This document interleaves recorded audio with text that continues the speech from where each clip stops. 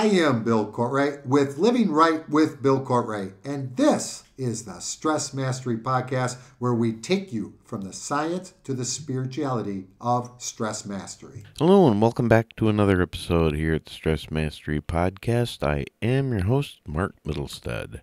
This week's episode of the Stress Mastery Podcast Weekend Edition is going to focus on the topic of the prison of belief systems. In yesterday's Ask Me Anything, I spoke about the power of programming and how beliefs shape our reality, specifically in answering the question of who we are. We can certainly become prisoners of our beliefs about who we are. Since this week's topic is the prison of belief systems, it's worthwhile to explore who we are even further from this perspective.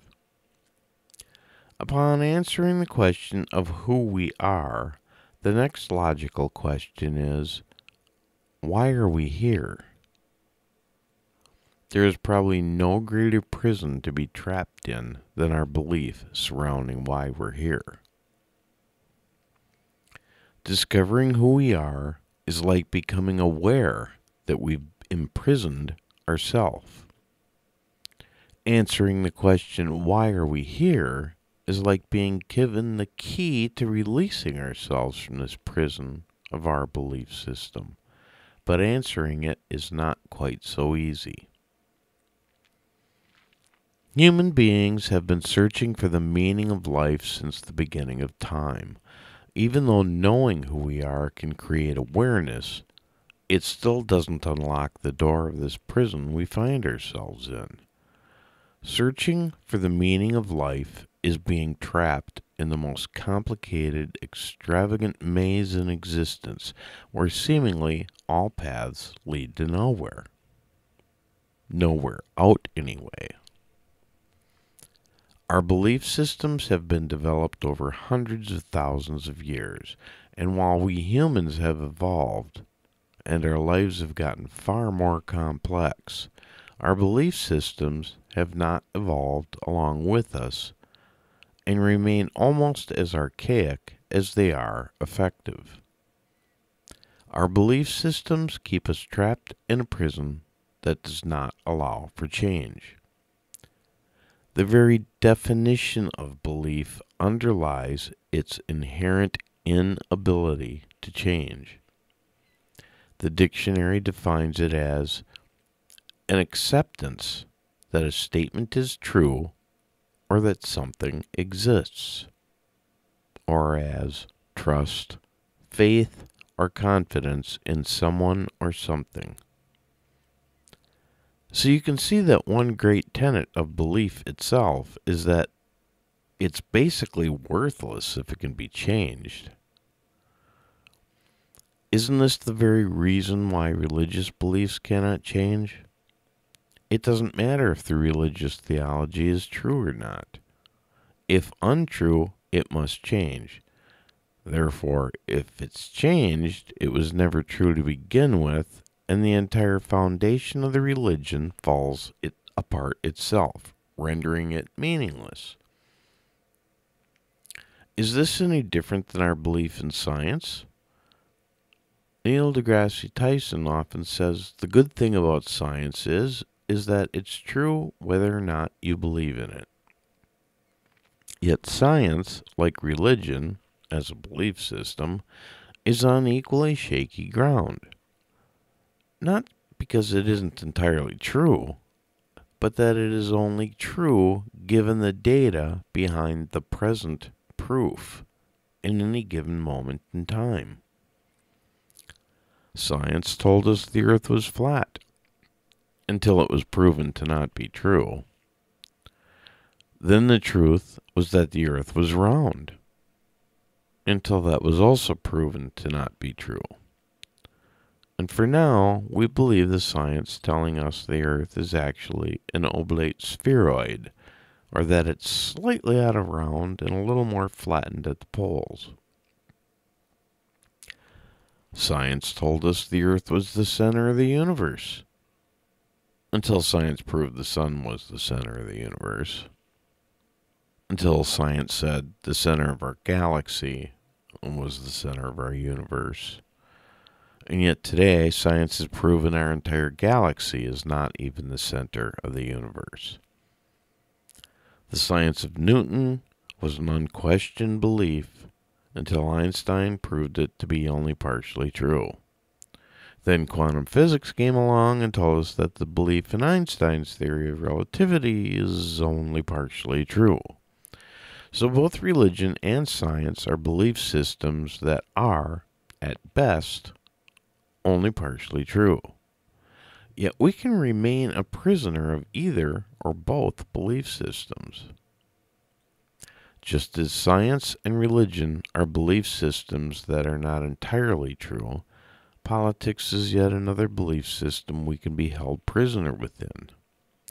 Those with extreme beliefs in either liberal or conservative political perspectives can be mired in their own belief systems so as to never know truth. The reason society often tells us not to engage in either religious or political discussion is because of the intense, rigid, and faulty logic of the beliefs held within. And those prisoners trapped within those belief systems cannot remain within those confines and also keep an open mind. To create awareness of any untruth held within those unyielding walls would certainly collapse the entire system. This is certainly true of our tribal belief systems, be they of family, friends, institutions, or society itself. The very notion of questioning these belief systems is almost mutiny, or treated as a defiant act of treason. Yet questioning belief systems and breaking free of these prison walls by self-authoring our life is going to create a lot of chaos for both ourselves and the tribe itself. Our tribes have taught us our beliefs about ourselves, the world around us, and how life should be lived. So there are a lot of buried, programmed beliefs deep within us that most have no awareness of. Let's look at the belief about age. We have an awful lot of faulty beliefs about age that aren't true. How old are you? Are you sure about that? I guess you probably are the age you say you are, given that every one of us was told what day and hour we were born. And then our family celebrates that day for the rest of our lives. Our age has to be put on almost every official document we hold or fill out, from our driver's license, social security numbers, tax documents, to marriage certificates, job applications, and more. We even have social ideas and rules of law surrounding our age. We're not allowed to do some things until we reach a certain age, and we are allowed certain benefits based on age. We humans sure are consumed by time passing and how old we are. But time is not real, and it only exists as a human construct. Yet we are more consumed with time than almost anything else in life. Another illusion of reality we place great importance on. So, of course, all of our programming about age stems from this illusion of time. Some people say you're only as old as you feel. But that doesn't make any sense, because how we feel can vary from one day to the next, or even moment to moment. If we're sick, injured, or tired, we can certainly feel older than when we feel healthy or well rested. We also have expectations of people based on their age. We expect people in their 70s and 80s or older to be retired and really no longer viable, usable resources for the tribe to use. So we cast them off to nursing homes. We love them, yet the tribe has no use for them. We think of senior citizens as old, frail, weak, and wheelchair-bound, where they need round-the-clock care. I don't know about you, but that is not how I picture myself at that age. And that is just one faulty bit of programming that keeps us locked in the prison of belief systems out of thousands. It's just another myth. How old would you be if no one ever told you when you were born or how old you are? How would you know? Does it even matter? The truth is, we can become prisoners of our beliefs about age, and this imposes limitations on what we believe we can do or be. As a spiritual teacher, I've run into many preconceived ideas many have about spirituality and even religion itself.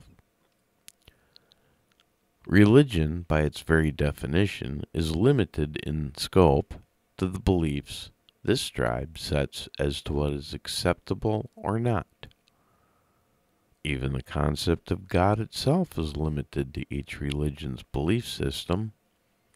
Within each religion, the programming teaches God can only be this or that God cannot be this or that, even while they teach that God is everything, and all-powerful, all-knowing, omnipresent, and yet limitations are placed on God and on us if we are to remain faithful and committed to that religious belief.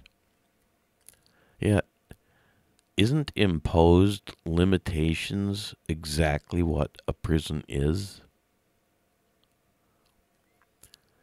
When it comes to our careers, we are surely trapped within the prison of the tribal belief system. We're programmed to believe that our only purpose is to serve the tribe in a prescribed limitation as to what we are allowed to do with our life. The tribe doesn't care what our unique purpose in life is, and it certainly is not going to promote the idea that we should be self-authoring our life and fulfilling our unique purpose, unless it also serves the tribe itself. The entire notion of going to school, achieving good grades in order to go on to college, in order to get a good job, with good pay and benefits, has nothing to do with our purpose, but rather how this will allow us to function within the prison walls the tribe has constructed for us. There are tribal belief systems regarding money as well. It teaches us lack, that there's only so much to go around, and we must compete with each other for these limited resources. And so, instead of understanding abundance, being trapped in this thinking, we struggle with getting our share and fight with others for it. So the belief system teaches us competition instead of cooperation. This idea even teaches us about relationships. Because the faulty logic of our belief system teaches us lack, it feeds our ego the idea that out of what we also lack personally, we must then rely on others to fill, creating expectations for others. Once we expect others in our relationships to fill something within us, this places conditions on the relationship. Anytime someone lets us down by not fulfilling these expected conditions, we will withhold something from that person for letting us down. This is what we call conditional love. But real love is unconditional.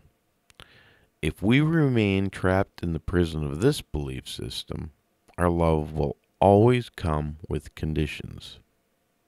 And this is not love at all. You can see how our programmed belief systems can imprison us into a mindset that, like prisons themselves, restrict us and hold us back from becoming free. Free thinkers, free to do whatever we were put here to do. And therein lies the problem with trying to answer the question, why are we here? Why are you here? If you remained imprisoned by your beliefs, you will never unlock that cell door. The secret to overcoming these faulty beliefs lies in answering the first question that I addressed in yesterday's podcast. Who are you? When you are aware and understand who you really are, you realize this prison of limited beliefs is self-imposed, which means you alone hold the key to releasing yourself from this prison. When you know who you are, you know the only way out is through personal and spiritual growth. By navigating your own path, following your own purpose, you will find your way out. You know, beliefs are nothing but a collection of thoughts we hold to be true, even when they are not true. We've been programmed to believe there is no way out, but you know this isn't true. We've held ourselves captive all along. It's time to release your potential, break free from the cage that has held you, and become anything and everything you desire. The key is awareness, and the map is simple to follow. What you think, you create. What you believe, you attract. What you imagine, you become. So why are we here? It is the single most important question anyone wanting to self-author their life can ask. Once you are aware of who you are, you'll find the answer within. Well, that's it for today's show. Our mission here is to create a shift in the planet. You can join us on this mission by simply clicking like, share, and subscribe. The links are right below the show notes. As always, until next time, stay inspired.